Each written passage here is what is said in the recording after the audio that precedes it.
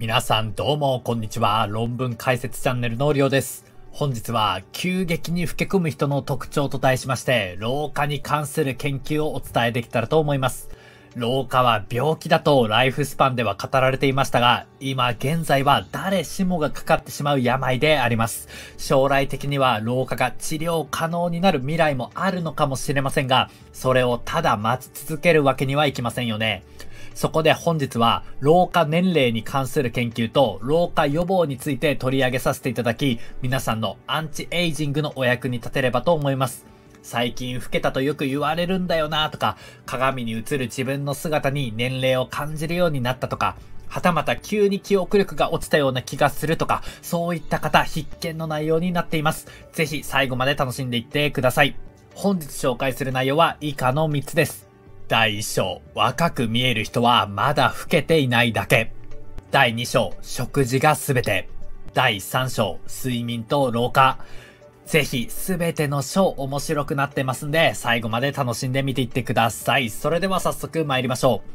第1章、若く見える人はまだ老けていないだけ。まず最初にご紹介する研究は、スタンフォード大学の研究です。この研究論文の中で私たちに役立つトピックとしては、老化は一定のペースで継続的に進行するのではなく、34歳の青年期、60歳の壮年期、78歳の老年期という3つのポイントで急激に進むということなんですね。研究内容についても軽く触れておきますと、スタンフォード大学の研究チームは18歳から95歳までの4263名から得た血液サンプルを用いて2925の結晶タンパクを分析したんです。そしてそのうち1379のタンパク質レベルが被験者の年齢によって明らかに異なっているということを突き止めました。また、被験者の年齢っていうのは、これらのうち373のタンパク質によって、おおむね3年程度の誤差で精緻に予測ができ、たった9つのタンパク質でもある程度の精度で予測が可能ということが分かったんです。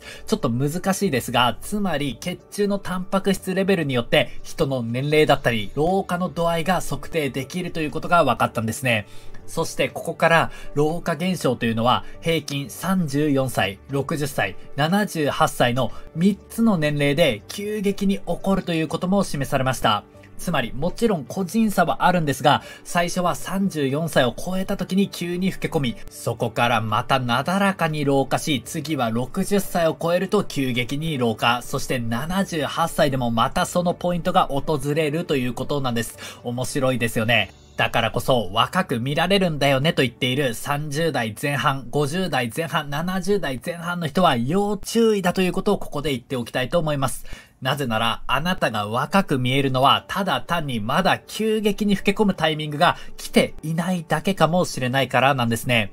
若く見えると言われているからといってアンチエイジングに取り組む必要はない。自分には老化防止トレーニング、老化予防トレーニングなんて必要ないと思っていたら大間違いなんです。老化というのは今現在誰にでも訪れる運命なんです。老化したくない。いつまでも聡明で若々しく生きていたい。そう考えているのであれば、たとえ今若く見られようともきっちりとアンチエイジングについて考える必要があるんです。アンチエイジングの中で今最も効果が高いと考えられているのが空腹状態を保つこと、カロリー制限をすることなんです。1日1食にするのもいいでしょうし、単純に食べる量を腹8分で抑えるというのもいいでしょう。週末は断食に取り組むというのでも構いません。あなたが取り入れやすい形で食事制限を行ってみてください。さて、第1章をまとめておきましょう。老化現象というのは平均34歳、60歳、78歳の3つの年齢で急激に起こるということ。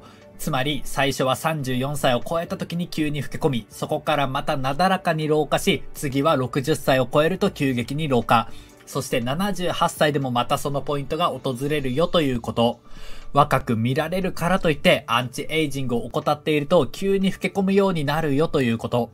アンチエイジングの中で今最も効果が高いと考えられているのが空腹状態を保つということであるということ。その方法として1日1食腹8分で抑える週末断食などがあるということ。以上を説明させていただきました。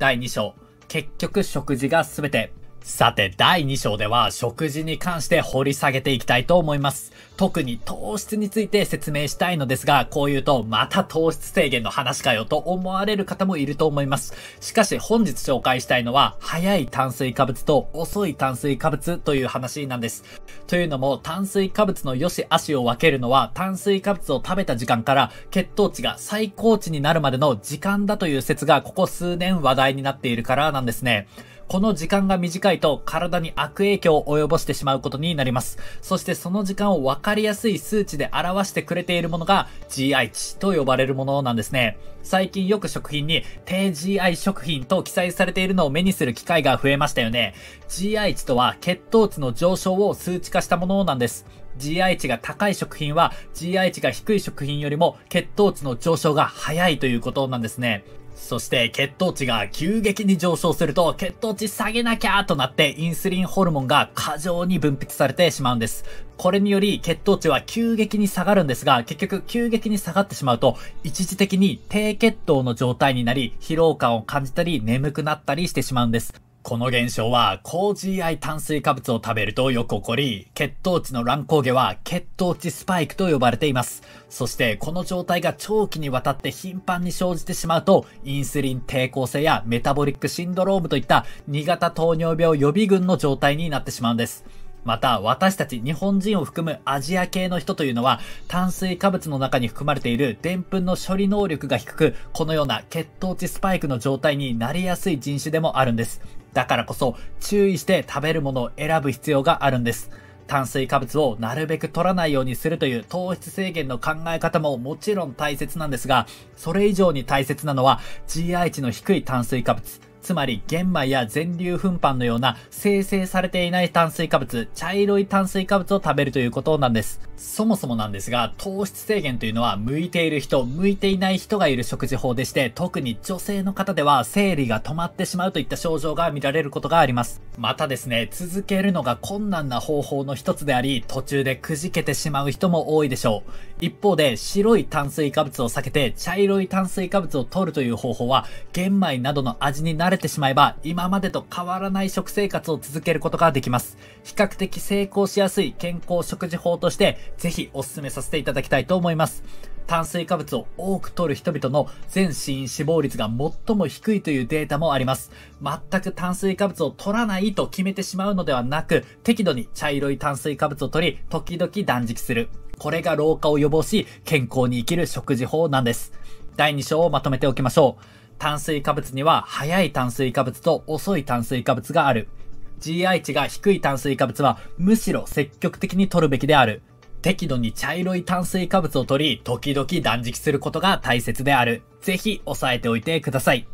第3章、睡眠と老化。さて、第3章では睡眠について掘り下げていきましょう。睡眠には様々な役割があることが知られていますが、その中でも特に大切なのが脳を休めるということなんですね。そして睡眠不足が蓄積してしまうと脳の老化が早まってしまうことも分かっています。まず押さえておいてほしいことは、脳は全身の中でも他の器官とは異なる成長、老化過程をたどるということなんですね。脳の神経細胞は他の細胞と違い、3歳頃を過ぎると基本的に分裂をすることがなくなってしまうんです。一度持った細胞をそのまま使い続けて脳は維持されるということになります。この神経細胞を若々しく保つために睡眠が大切なんですね。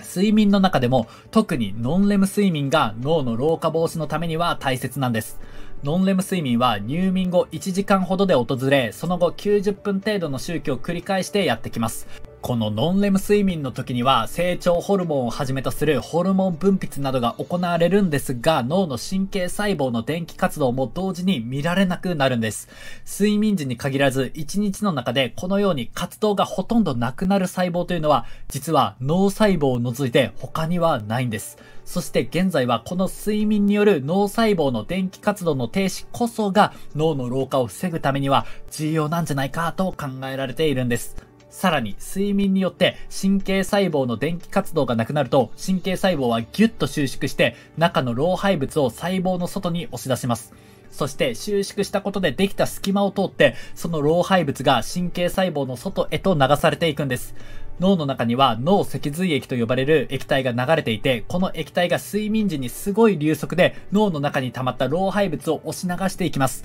これが脳の老化を防いでくれるんです。なぜなら、この老廃物の中にはアルツハイマーの原因と言われているアミロイド β 用の物質なんかも含まれているからなんです。つまり私たちは眠ることでアルツハイマーの発症を防ぐことができるわけなんですね。ワシントン大学の調査では、睡眠時間を十分に確保できていない人ほどアミロイド β の蓄積量が高い傾向にあることが分かっています。理由は軽い理解程度で構いませんが、何にせよ睡眠をしっかりと取ること、これが脳の老化予防にとってとても大切だということをここで押さえておいていただきたいと思います。さて、ここでご存知の方も多いと思いますが、改めて良質な睡眠を取るために重要なことをスタンフォード式最高の睡眠から引用し述べさせていただきたいと思います。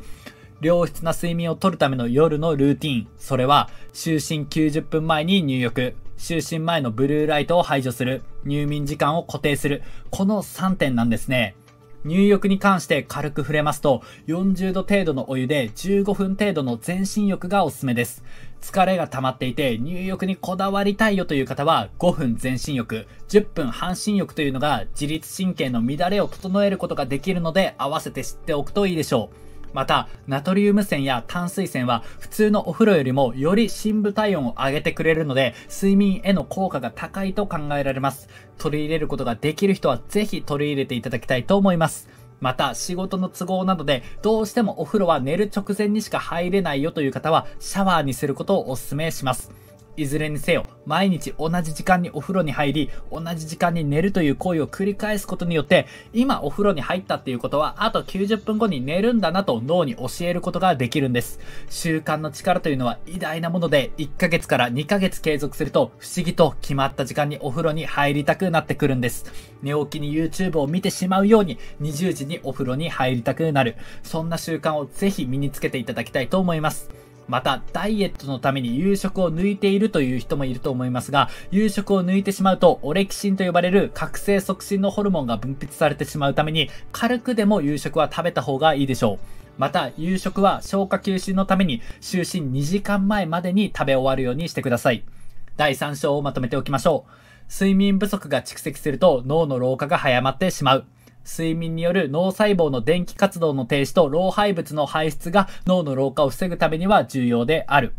良質な睡眠をとるための夜のルーティンは、就寝90分前に入浴、就寝前のブルーライトを排除する、入眠時間を固定することである。入眠に関してはナトリウム泉、炭酸泉がおすすめである。ぜひ今日の夜から取り入れてみてくださいね。ということでいかがだったでしょうか。最近はサプリメントなんかでも老化防止を促してくれるものも現れてきているんですが、まずは基本的な生活習慣、食生活から見直していただけたらと思います。ここまで長らくご清聴ありがとうございました。ぜひ高評価ボタンだけでもポチッと押していただけますと励みになり、より一層頑張れますのでよろしくお願いいたします。また次の動画でお会いできることを楽しみにしています。それではさようなら。